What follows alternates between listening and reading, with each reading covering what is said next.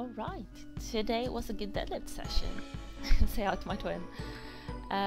So I started off with the Wilson drill, and I find that both this drill as well as the Bryce Lewis drill that I'm doing next really helps me in feeling how the deadlift should feel, how the start position should feel.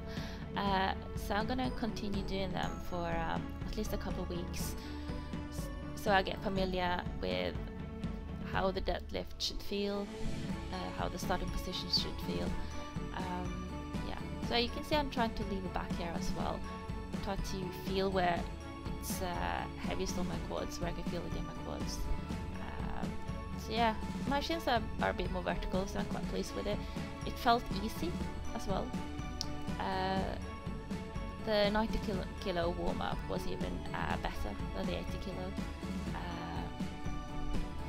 And yeah, and you can see I took my shoes off and it felt more stable, a lot better, and I had more contact with the ground as well. They got a bit slippery, so you can see I tried to put some chalk on my socks here, and it helped a little bit. So I'm gonna deadlift barefoot from now on until I buy some new shoes. But yeah, so this is my top set. Gonna be super critical. The technique might not be on point here, but it felt better. It felt a lot better than last week. And I think you could see me squat down before I set up for the deadlift, and it was just to see whether my joints were stacked. But next time I'm gonna turn around, I think, because I can see myself. I catch myself in the mirror, which is a bit distracting, so I'm gonna turn around next time.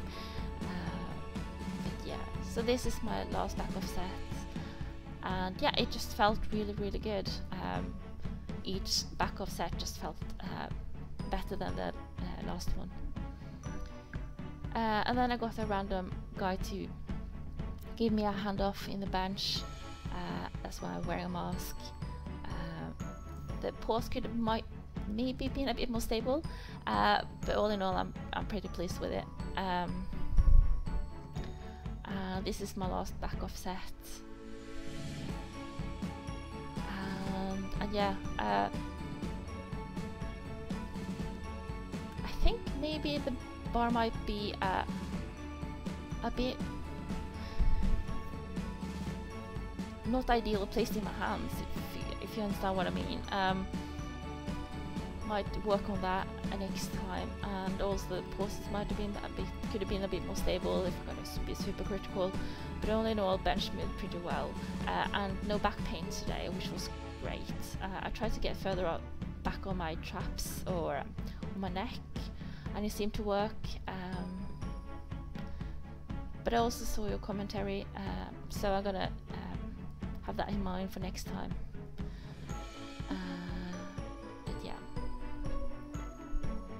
And then I just finished up with some accessory work. I tried to tuck my pelvis underneath me and pull my ribs down, doing ball rollouts.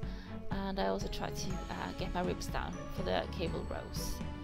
I'm trying not to shrug, that's at least what I'm trying to, and I could feel my upper back working. So yeah, thanks for watching.